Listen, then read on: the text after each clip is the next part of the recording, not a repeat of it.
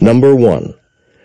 In this question, you will be asked to talk about a familiar topic. After you hear the question, you will have 15 seconds to prepare your response and 45 seconds to speak. Talk about a book you have read that was important to you for some reason. Explain why the book was important to you. Give specific details and examples to explain your answer. Please prepare your answer after the beep.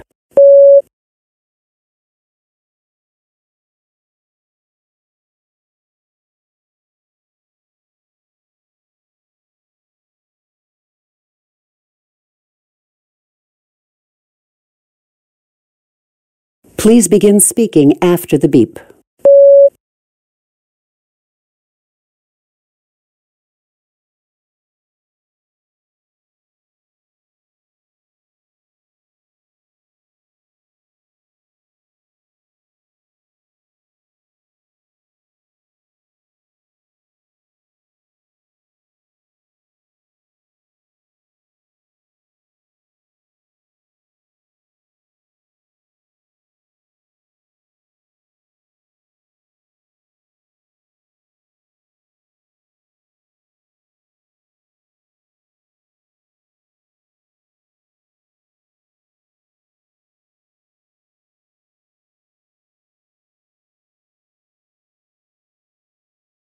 Number 2.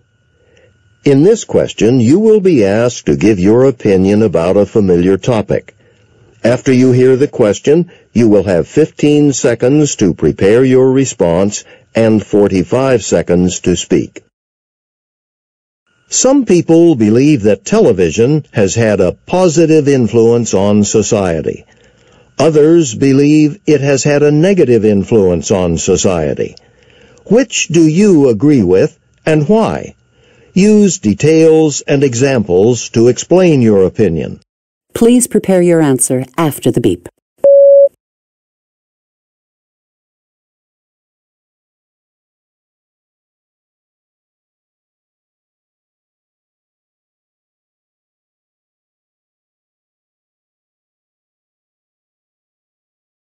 Please begin speaking after the beep.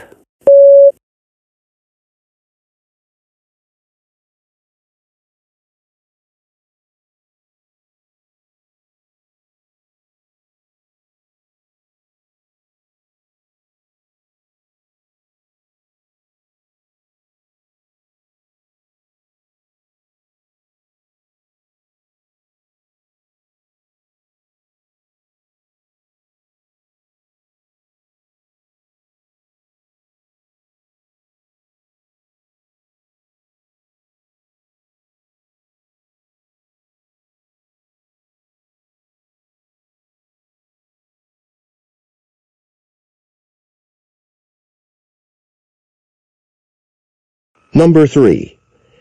In this question, you will read a short passage about a campus situation and then listen to a talk on the same topic. You will then answer a question using information from both the reading passage and the talk. After the question, you will have 30 seconds to prepare your response and 60 seconds to speak.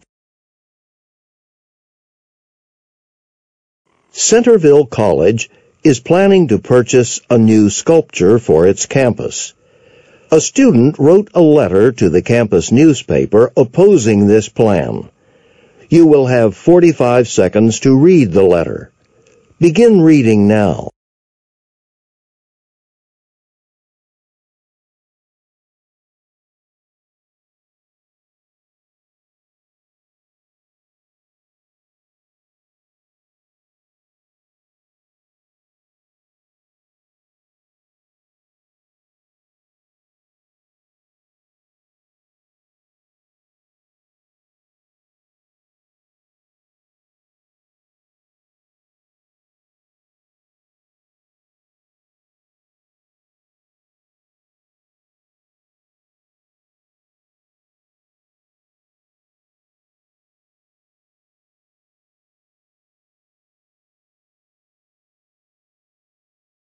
Now listen to two students discussing the opinion expressed in the letter.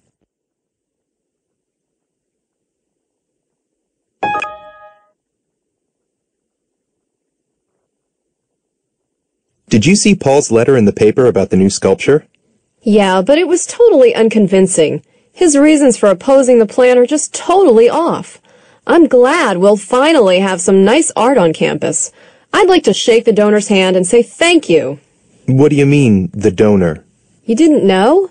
An anonymous donor is paying the bill for most of the sculpture. Not the university? No. His assumptions about who's paying for it are all wrong. Still, I wonder if he has a point about the space it'll take up. Well, you know why Paul is upset. He and his friends are always out there on the lawn right where their sculpture will be, kicking around the soccer ball. Now they'll just have to use another part of the campus to play. Oh, so he just doesn't want to have to move. Yeah, for him, it's sculpture versus convenience.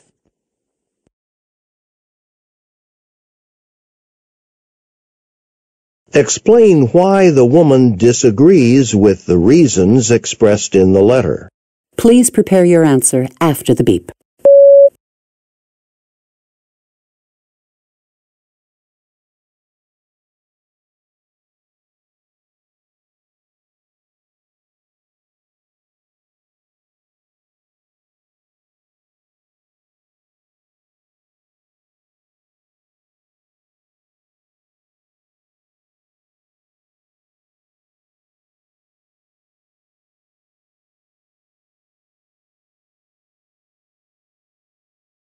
Please begin speaking after the beep.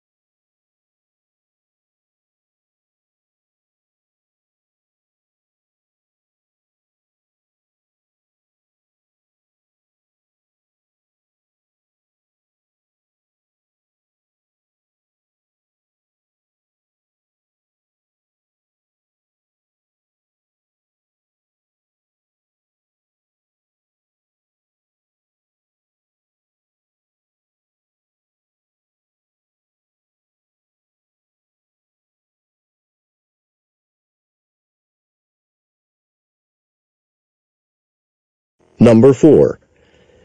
In this question, you will read a short passage on an academic subject and then listen to a talk on the same topic.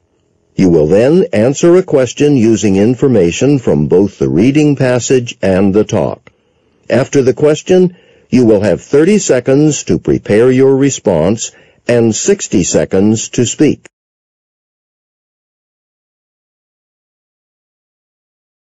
Now read the passage about groupthink. You will have 45 seconds to read the passage. Begin reading now.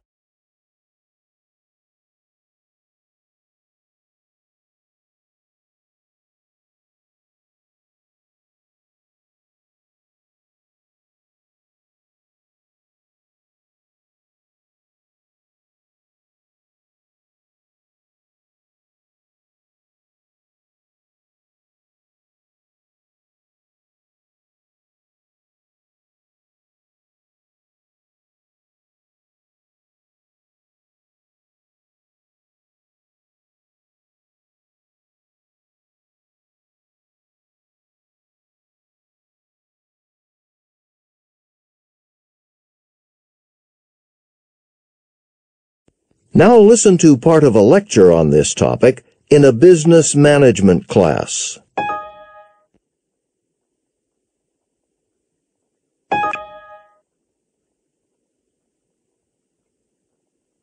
So, let me tell you about my own experience with this when I was working for a computer company a couple of years ago. So, one day a coworker and I suggested we should give our computers a design makeover, make them look more up to date. Market research was showing that new customers said they would be more interested in buying our computers if they looked cooler. Our technology was advanced, but the outside design looked really old-fashioned. At first, more than half the group supported us. There were a few senior managers there, though, who didn't support the design change. One of the senior managers said, "Our focus has always been on technology. Changing the look is an unnecessary cost." Almost immediately, some of our supporters changed their minds. Even my coworker changed his mind. When I asked him why after the meeting, he told me he didn't want to make a bad impression on the senior managers. He thought that disagreeing with them might jeopardize his chances of getting a promotion by not looking like a team player. What about me? I hate to admit it, but after a few hours of discussion, I started wondering if it was worth everyone's time to argue about this.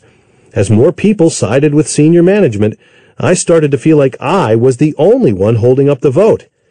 Everyone else seemed to think change wasn't necessary, so I voted against my own idea in the end. So we unanimously decided to stay with the current old-looking design. But this decision ended up costing us a lot of money. That same year, our competitor came out with a new design that attracted some of our customers and prevented us from profiting on potential new customers. Explain groupthink and its effects using the example of the computer company. Please prepare your answer after the beep.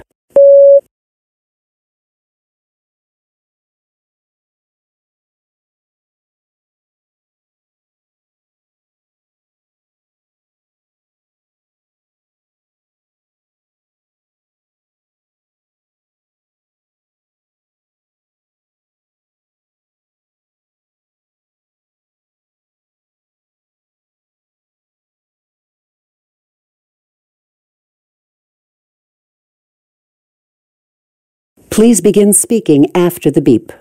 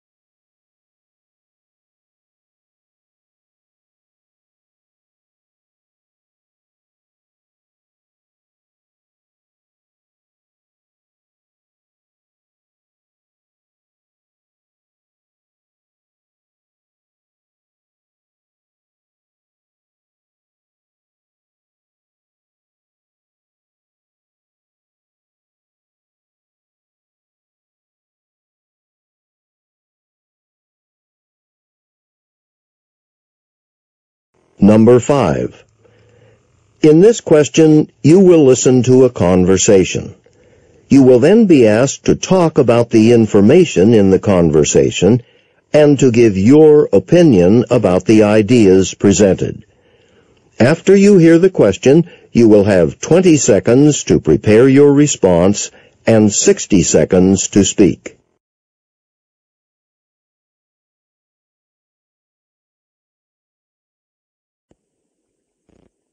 Now listen to a conversation between two students.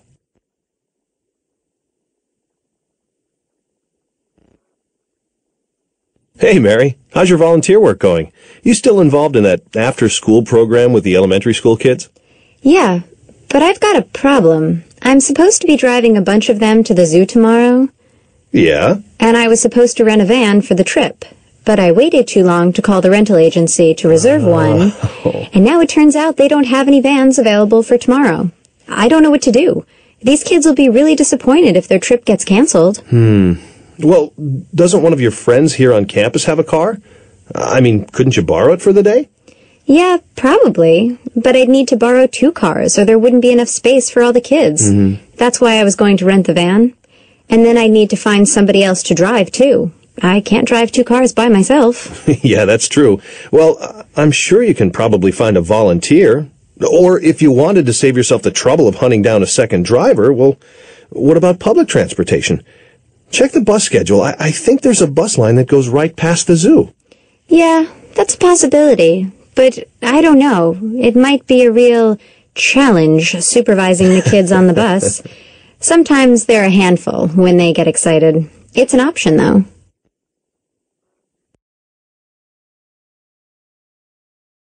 The speakers discuss two possible solutions to the woman's problem.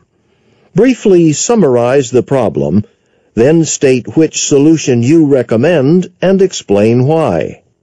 Please prepare your answer after the beep.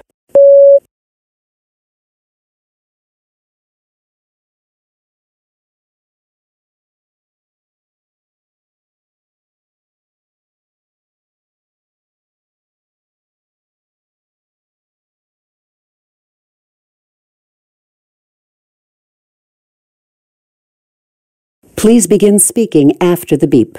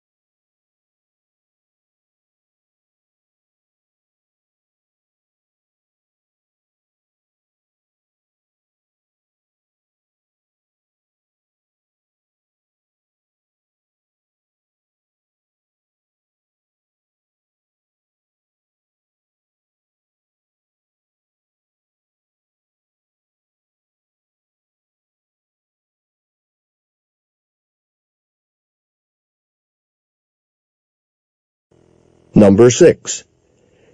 In this question, you will listen to a short lecture. You will then be asked to summarize important information from the lecture. After you hear the question, you will have 20 seconds to prepare your response and 60 seconds to speak. Now listen to part of a lecture in a psychology class. The professor is discussing the mathematical capabilities of babies.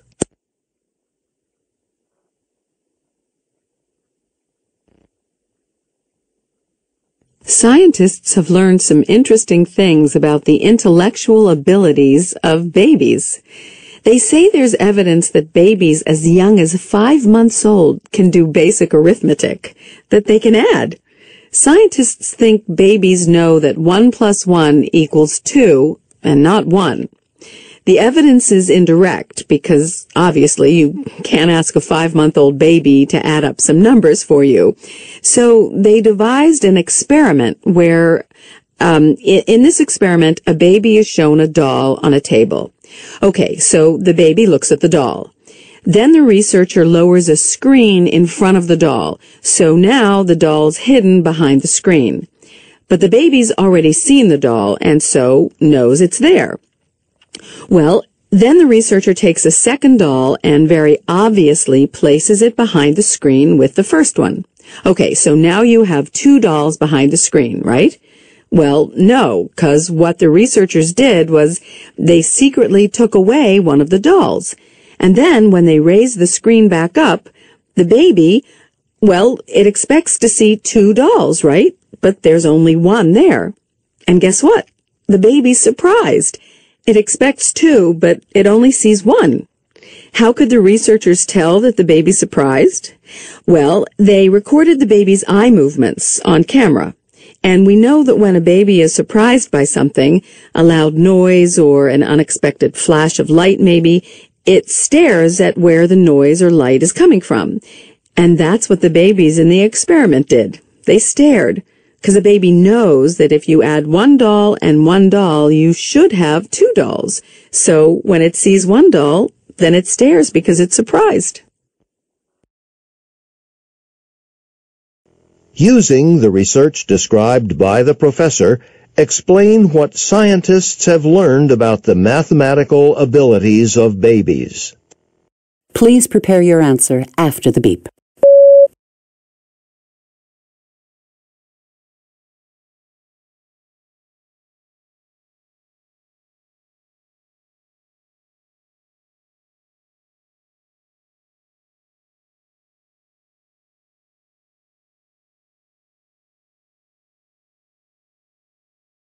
Please begin speaking after the beep.